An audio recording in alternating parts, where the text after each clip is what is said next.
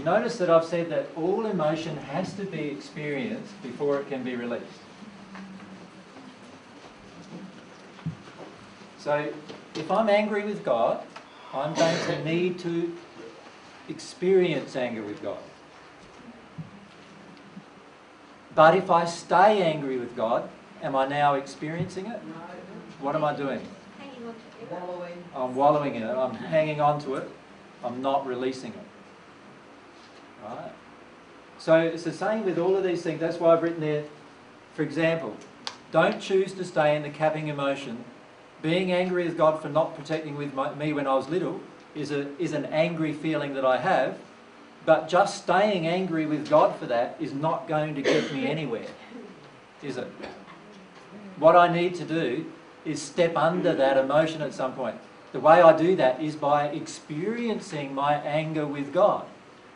So this is where you get out your boxing bag or your thing or your hose or whatever else that connects you with your anger, or if it's just screaming or yelling like we did before, and just really letting fly with God about how angry and frustrated you are with God, having to deal with all those feelings. And if you let yourself experience that emotion in a childlike way, you will pretty much instantly get to the next stage, which will be experiencing the grief that you feel with God. Does that make sense to you? Yeah. But if you just stay in a seething state, in a resentful state, what? Sorry?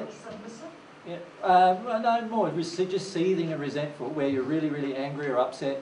And submissive is the area where you're forgetting your emotions altogether, really. Right? But if you stay in that seething state with God, you can stay in that state for 100 years.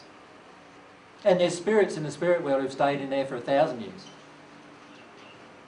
Or even more than that.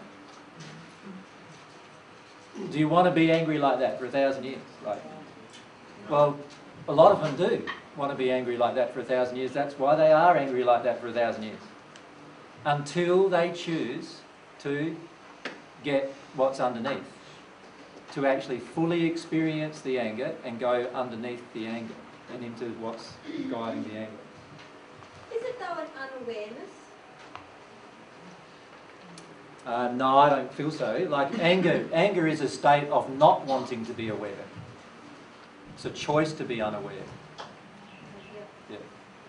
Now, if I experience my anger fully, I will quickly be aware. Yeah.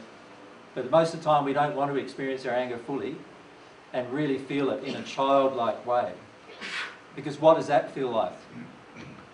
Anytime we go in there in a childlike way, it starts feeling powerless, vulnerable, and all those kind of things that, you know, we want to feel powerful. We want to feel the opposite generally. And so we avoid that process. Yep. Don't damage yourself and others by the emotion. So don't feel angry, for example, and then go on a murdering spree, you know. Now that's an exaggeration perhaps of what you might do. But many of us will consider yelling at our children, for example, wouldn't we? Many of us probably have done that, right? Well, that's where we're staying in an angry state, and now instead of expressing it in an appropriate way, what we're doing is we're now dumping it on our children. What is that doing to our children? Damaging them. Just the whole thing of me not owning my anger is damaging them. But then dumping it on them as well is damaging them even further, isn't it? And so I'll have more consequences to deal with about that at some point. That's very damaging. Don't do that. Choose to feel your anger and express your anger, but do it in an environment that you are free to do it without harming somebody else. And if you want to harm somebody else, and many of us do, who wants to harm the person who hurt you? Like, who feels that way? Sometimes. Sometimes, yeah. Be honest about that. I feel like I really want to harm the person that hurt me. Go into that emotion, but allow yourself to fully experience it and express it. The reason why you want to harm the person is because you do not want to feel your grief. And you want the other person to feel what you feel.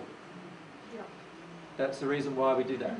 But by expressing that certain emotion towards the person we want to hurt. I didn't say to express it towards the person. Okay, that's really I said to experience it and express it. Neutrally?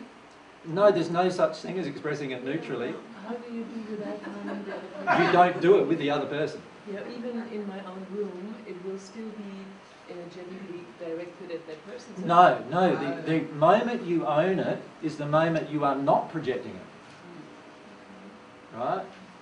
While you seethe in it, you're not owning it and you are projecting it. The moment you own it and fully experience it, just like a child, you are now not projecting it. How does a child have a tantrum? Like, firstly, it goes into this state of raging against its parent, generally, doesn't it? At that point, it's projecting, right?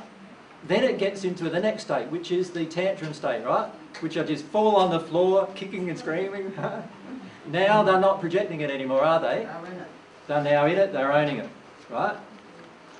Then what's next happens usually? They get into a big crying fit then, don't they? And get into the causal emotion. You can do that just as rapidly as the child does it.